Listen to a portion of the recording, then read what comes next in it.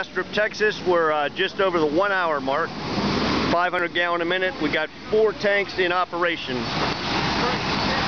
And things have stabilized. We probably are going to move the flow up some here in a little bit.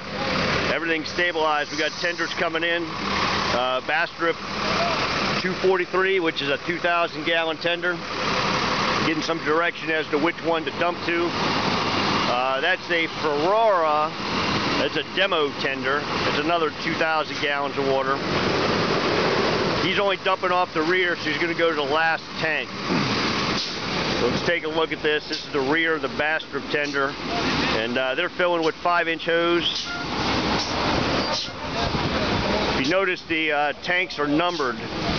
So one of the rigs carries numbers, the North Hayes do, and they drop them out. That helps out on the radio. Dumping tank 1, dumping tank 2. You can see this is tank 4 here. It's just kind of a vinyl number that they had made up, and everything's working fine.